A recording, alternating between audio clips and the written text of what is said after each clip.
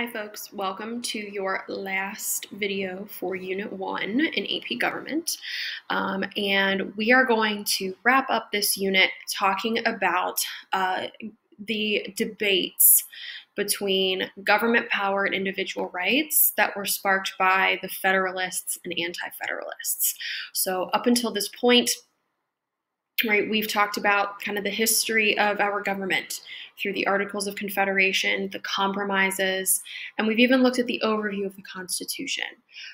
So this is where we're going to pick up today, talking about the Federalists and Anti-Federalists, and your learning objective that you will answer at the end of this video is explain how Federalist and Anti-Federalist views on central government and democracy are reflected in the U.S. foundational documents.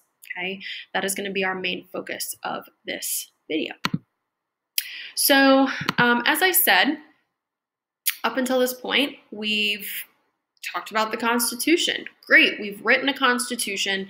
Let's sign the thing. However, the Federalists and Anti-Federalists say not so fast. We are not ready to officially sign this thing yet. There are a couple of concerns, especially the Anti-Federalists say that they have regarding this new Constitution. So two groups are going to emerge while the Constitution is being written and while the ratification process is happening.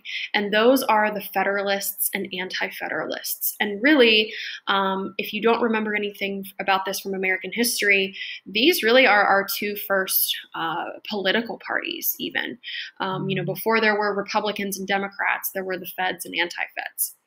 And what the Feds and Anti-Feds are going to debate is how much power the national or central government should have under this new Constitution and what that exactly means for the citizens. So the Anti-Feds are really going to be the ones that put on the brakes, like this guy here, and say, not so fast.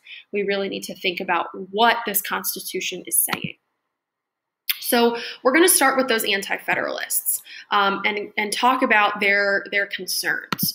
So the Anti-Federalists as a whole are your more rural members of the convention.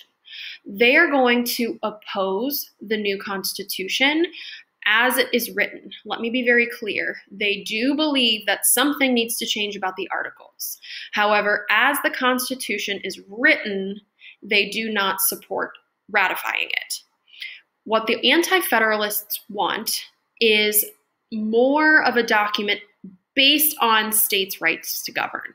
So in the perfect world for the Anti-Feds, they would simply like a more revised Articles of Confederation with the states retaining more power over the federal government while still giving the federal government some power that it was severely lacking under the Articles. Now, the Anti-Federalists are going to try and persuade the states from not ratifying the Constitution, and they're going to emphasize the benefits of a smaller, decentralized republic, right, where power is concentrated more with the states, because they felt as though that this central government created by the Constitution is far too strong. And really, they're warning of a loss of liberty that can occur when you have a very large, centralized, and powerful central government. Okay? Now, to flesh that out a little bit, they were afraid of the national government restricting personal liberty and states' rights. They were very fearful of replicating that monarchical king, right? That tyranny that we faced. And the reason for that was they feared that Congress, with its new ability to tax, its new ability to control a standing army, meaning even during peacetime, we have a military on our arsenal, and this necessary and proper clause. Those three things were very concerning to our Anti-Federalists, who viewed this as a potential risk to the rights and liberties and states. They feared that with the new federal judicial system, that the Supreme Court would overrule the state courts and the states would simply become worthless when it came to governing and the people. So what the Anti-Federalists demanded was the Bill of Rights. They demanded a Bill of Rights, at minimum, to limit the national government and the scope of its power when it came to the people and the states. And we really see these arguments pop up in one of your founding documents, which is Brutus I. And we are going to read Brutus I after we watch this video. So we will see all of these concerns pop up in this founding document that represents the anti-federalist view on central government and democracy. Now, in contrast, the Federalists are the ones that support the new Constitution. They support the strong central government. They believe that the Constitution should be ratified as is. They believe that the Constitution, with this really strong central government, was necessary to establish the unity that was missing under the Articles of Confederation. Right? We got to do something. We can't have these states having all that power and creating chaos. And in response to the Anti-Federalists, they're going to write the Federalist Papers to really assure citizens and those ratifying the Constitution that they had created this federal system, especially keeping in mind states' importance.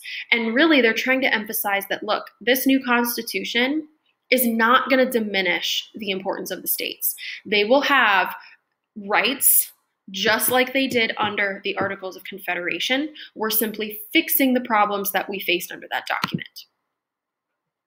The Federalist Papers are also going to address that the inherent structure of the document, like the Congress's power to tax, maintain a standing army, and the necessary and proper clause, are not going to subject people to abuses by the new national government. These Federalist Papers are meant to relieve some of those fears and anxieties that the Anti-Federalists felt. And really, they're saying, look, the structure of the Constitution is one where these new powers cannot happen, or they can happen, but they're not going to infringe on the rights of the people and states. As a result, they feel like the Bill of Rights is not necessary. The structure of the document, as we will see with separation of powers, checks and balances, federalism, all of that is in place to prevent the federal government from infringing on rights. So therefore, we don't need a Bill of Rights. In fact, the Federalists were afraid of compiling a list of rights because when you write a list, right, aren't you kind of confined to that list? So there was some hesitation from the Federalists on the necessity and exactly what should be included in the Bill of Rights itself. So we are going to see Madison, in particular, James Madison, write about these concerns and features of the Constitution in another founding document, which is Federalist number 51. So Fed 51 is really what's going to address the structure of the Constitution and talk about the unnecessary nature of the Bill of Rights. Now, as you guys know, we do end up with a Bill of Rights. So this was, in a sense, a compromise between the feds and anti-feds. The feds got their Constitution, right? They wanted that document. They wanted with a stronger national government. The anti-feds got the Bill of Rights to ensure and, alleviate some of their anxiety about this stronger national government. And this was that crucial compromise to ratification. So what we see is the Bill of Rights contains the first 10 amendments to the Constitution. And it's written to restrict the national government and prevent its abuse on an individual's civil liberties. So this, in effect, is an example of limited government, right? It's placing restrictions, or it's putting the government, in the last video we talked about, on a leash to restrict where it can and cannot go in terms of its powers. So again, review. I just told you that it's an example of limited government, but on your notes, be sure to explain why. that is an example. And also think about, how does this Bill of Rights represent the anti-federalist argument as well? Okay, so pause the video and then resume when you have that on your notes. So we are left with then the Bill of Rights, which was ratified in 1791. Some key rights or amendments that we have, Article 1, or the First Amendment, is really going to be the First Amendment for a reason, right? This is the one that the Founding Fathers, especially the anti-feds, believed was most important. So you've got freedom of speech, religion, press, assembly, petition, right? Being able to speak out against the government and redress our grievances was really huge for our Founding Fathers, especially when you consider where our government came from with a king who did not allow us to do that. Amendment 2, the right to bear arms.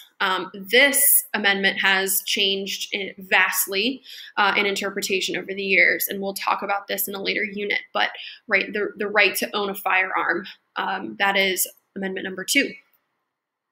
The Fourth Amendment, the right to be free from unreasonable searches and seizures, right? The government cannot just walk into your house, or the police cannot just walk into your house and take your stuff. They have to have what's called probable cause or a warrant to be able to justify those actions. So again, placing a limit or restriction on government action. Amendment 5, 6, and 7 really deal with the legal process and something called due process.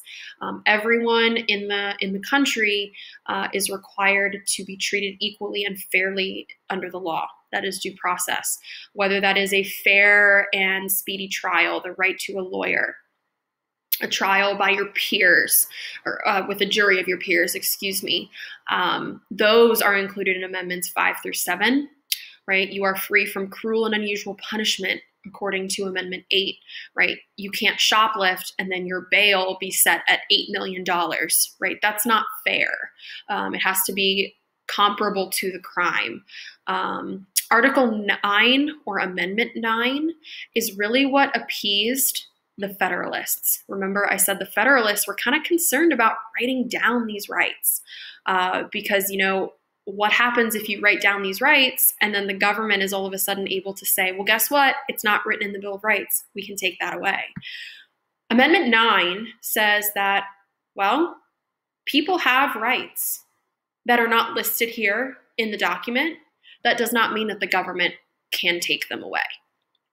So that's kind of the flexibility of Amendment 9. It allows the Bill of Rights to be a little bit more flexible in what is protected for the people.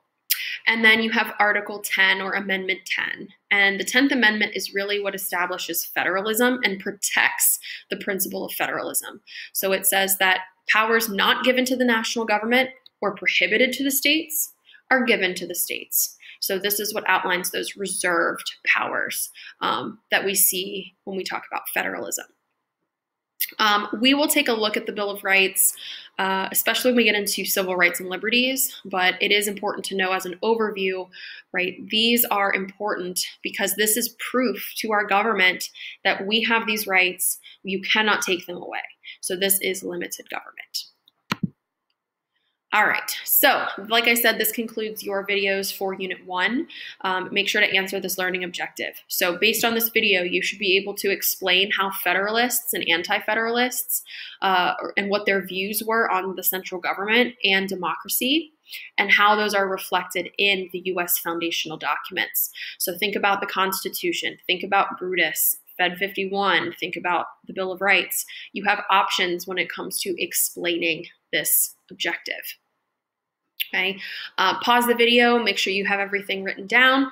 Let me know if you guys have any questions, and I look forward to seeing you guys in class and debriefing. See you later.